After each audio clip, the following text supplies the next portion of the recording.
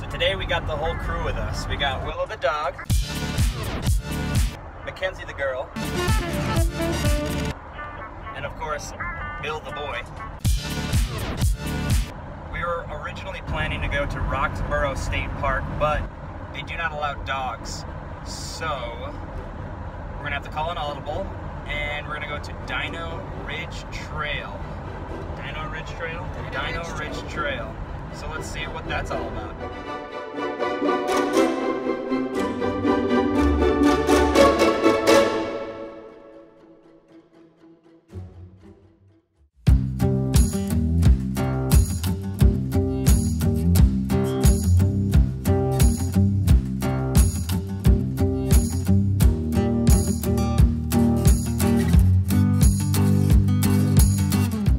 So one interesting fact about this place is this is actually where the first Stegosaurus in the world was found.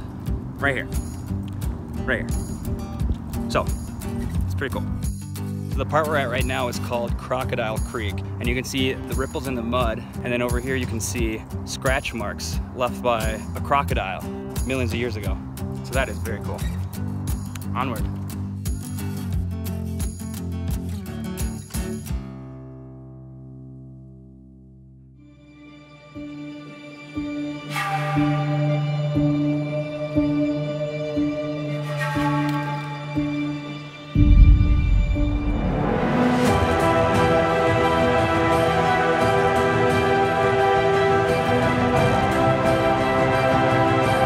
Boom!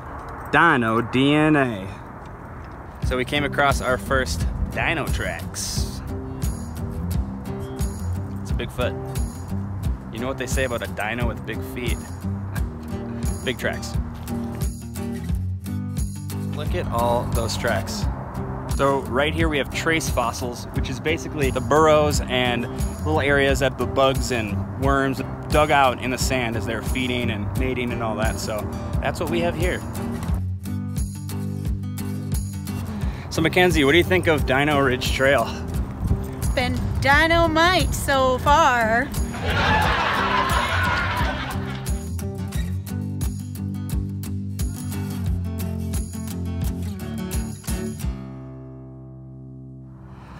So aside from dinosaur tracks, this place also has a very awesome little hike with some pretty great views. One side of the path you have the highway, the other side you have beautiful views, and you got Red Rocks Amphitheater right there. There are actually going to be dinosaurs on this dinosaur trail, right?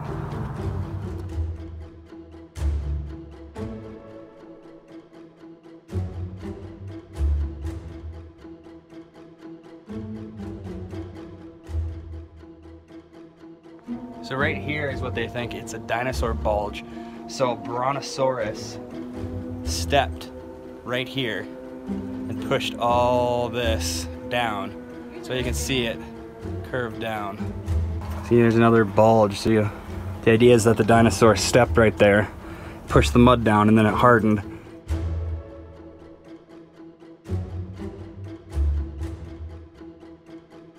Okay, so now we've gotten to the place where there's some bones here. Look at that.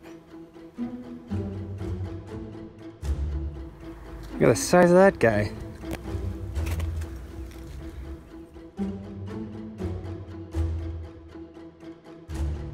There's a bone. There's some bones. Little guy right here.